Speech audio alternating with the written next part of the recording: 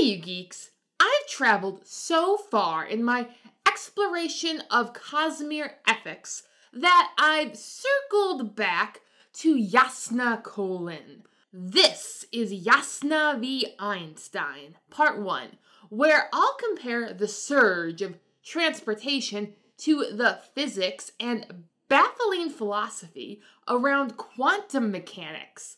For I could not miss Sanderson's little joke in the Elsecaller's oath.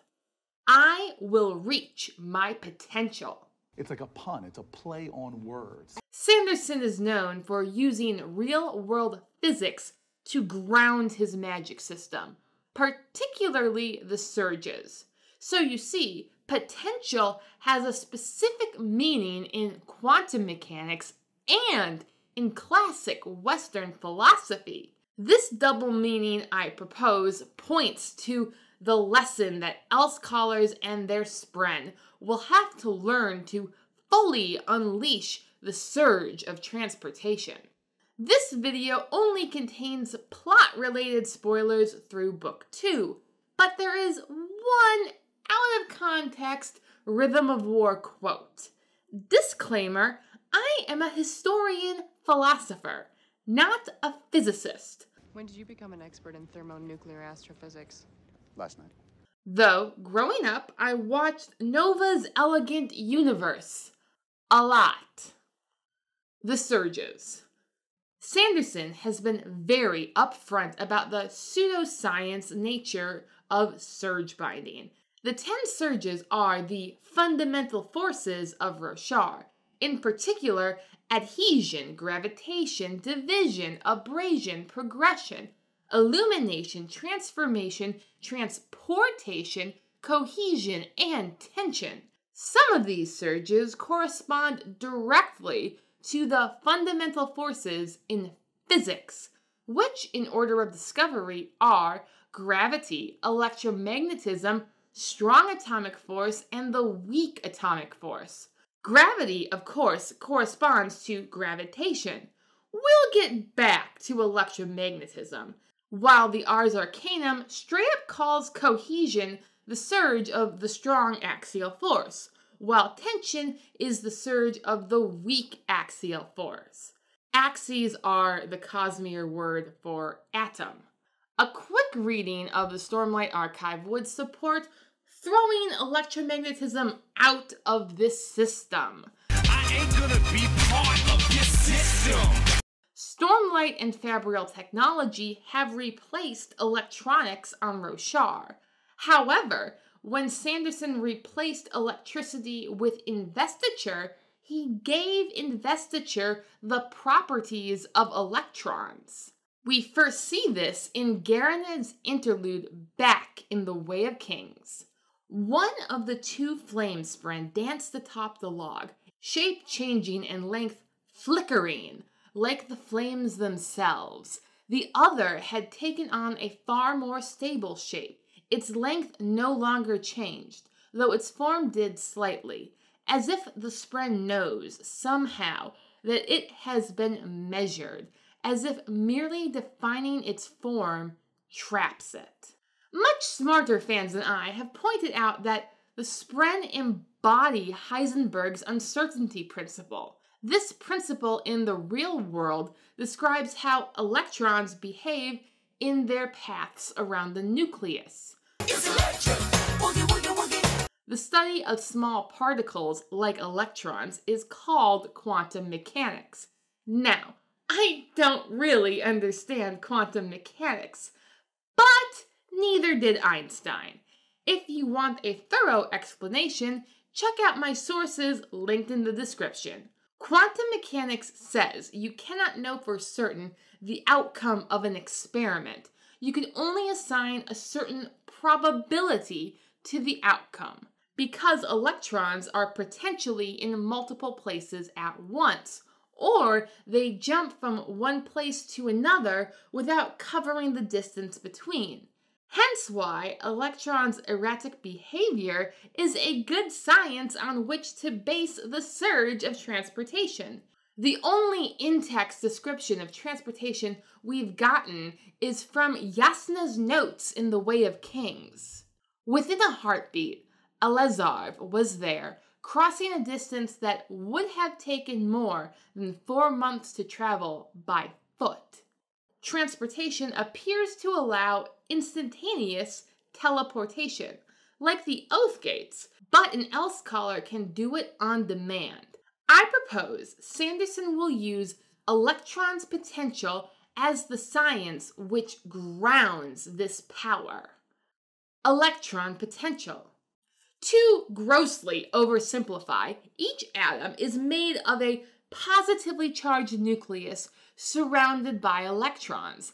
At one point, it was thought electrons orbited the nucleus in clean circles.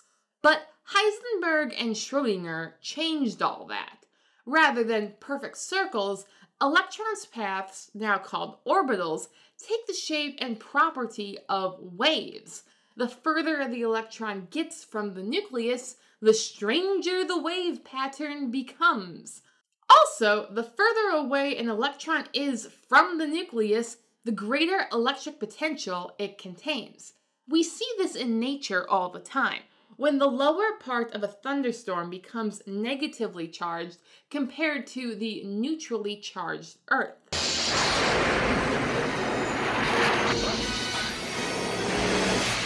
Electrons don't like being unstable and want to return to a ground state as directly as possible. In a tiny atom, imagine the nucleus as the ground, and each orbital is a type of cloud. Clouds close to the nucleus have the lowest potential, relatively circular orbits, and are relatively stable. The further away those clouds get, the stranger the shapes become, until electrons are jumping so fast they mathematically teleport from one place to another.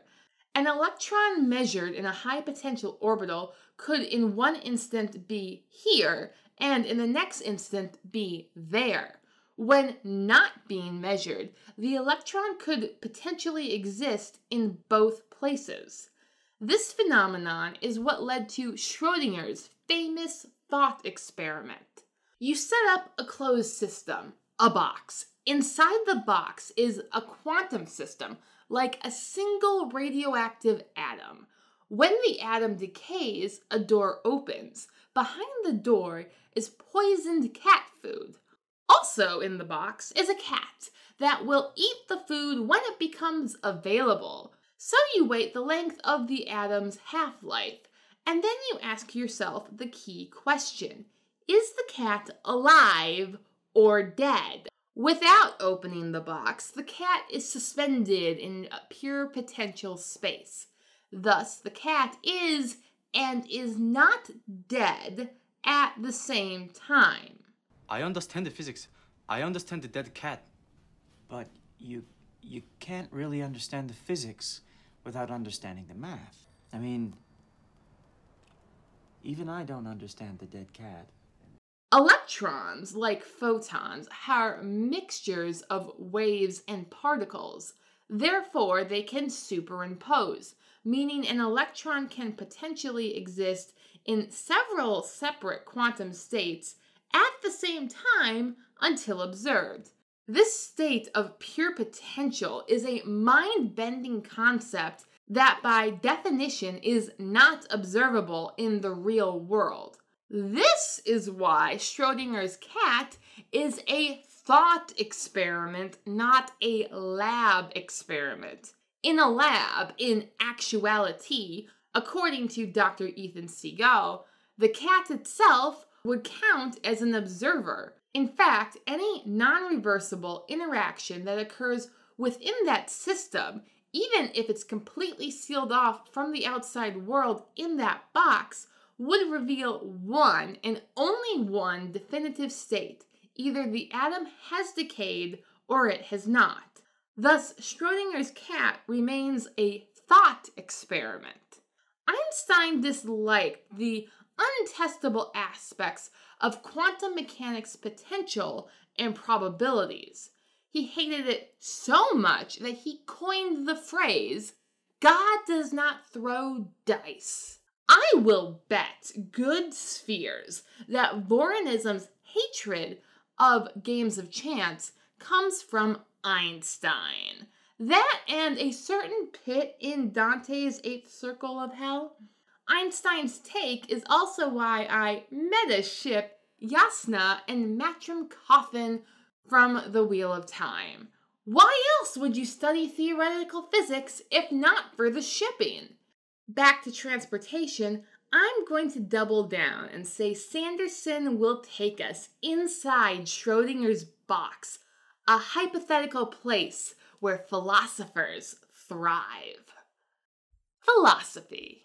Back in Aristotle's day, the distinction between physics and metaphysics, or philosophy, was not well defined. For this section, I'll focus on things that cannot be measured, which is the contemporary realm of philosophy. Physics is an experimental science. It deals with the results to experiments, or, in the case of astronomy, observations. Aristotle defined potential, or potency, in 3 ways. A, the source of motion or change which is in something other than the thing changed. B, the power of performing well or according to intention. C, all states in virtue, of which things are unaffected generally, are called potencies, for they break through impotence. In short, Aristotle gave us the physical or mechanical potential of any object. It is the potential of a cat to die or a die to be cast. Then he added the potential for excellence, which humans obtain through practice, like how Kaladin perfected the spear. Finally, there is his potential for virtue, which Aristotle states is maintained through practice, like how Kaladin insists that Bridge 4 must continue to care so they may become radiant. I wanna be the very best, like no one ever was. Through their ideals, Knights Radiants reach higher and higher levels of excellence and maintain greater virtue. So the higher an Elsecaller's ideal, the greater Aristotelian potential they have. Aristotle's very broad definition of potential seems at first different from an electron's distance from the nucleus. However, they do share one important trait. Every potentiality is at the same time a potentiality for the opposite. For whereas that which is incapable of happening cannot happen to anything, everything which is capable may fail to be actualized. That which is capable of being may both be and not be. Therefore, the same thing is capable of both being and not being. To be. Or not to be. That is the question. Aristotle broadens Schrodinger's box, placing both excellence and virtue in with the cat. Once in the box, they are suspended in the paradox, where the cat is presumed to be like an electron in 2 states at the same time. It is a paradox because it defies Aristotle's only limit on potentiality. The capacity for 2 contraries can belong to a thing at the same time, but the contraries cannot be long at the same time. The actualities, health and disease, cannot belong to a thing at the same time, meaning that there is no way for the cat to actually be both dead and not dead in reality, which is exactly what Dr. Siegel said would happen. But Sanderson is not bound by reality. He's writing fantasy, where Things are happening every day. the Elsecallers may be able to access the magical state of pure potential, where their existence, skill, and ideals could be put at stake. This would be quite hard for Jasnah and all the Inkspread, who talk like Yoda in ironic absolutes. Do or do not. There is no try. The Elsecallers might have to gamble their very souls to gain the surge of transportation, which raises the most important question. Does honor throw dice? The surge of transportation is full of potential, so like quantum mechanics, it is full of uncertainty. To access the surge of transportation, probably through her fifth ideal, her highest potential, Jasnah will have to act in the face of uncertainty. She will have to gamble, just as honor has done. He died at the table, and I won all of his money. Honor has rolled the dice in the hearts of the people of Roshar to defeat Odium. This was a true gamble for him because I don't think he's omnipotent. An omnipotent, capital G, God, exists in all potential realities, and through it all things are possible. So, if I may refute Einstein, an omnipotent God may or may not throw dice, since any potential outcome of the dice is possible. I do not think honor is an omnipotent capital G God, primarily because he is dead. The spark of his life is smothered in shite. And yet, omnipotent is a Greek term picked up by early Christians to use interchangeably with the biblical term almighty. That name, like Pavlov, should ring a bell.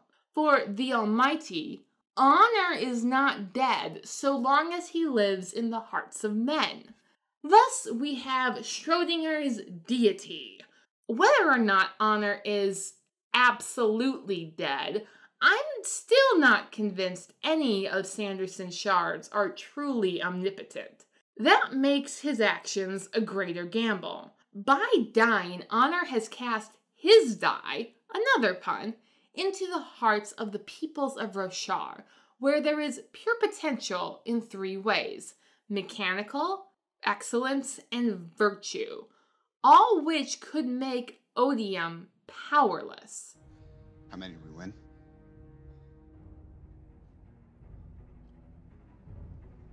One.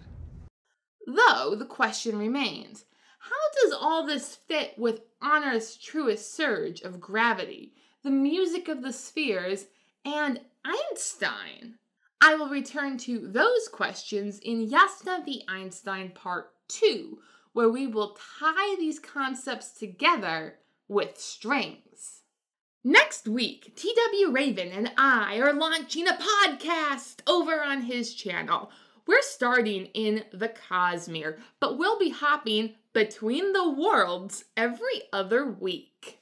Thank you for watching. Please like, share, and subscribe if you would like to see more. Your patronage is greatly appreciated.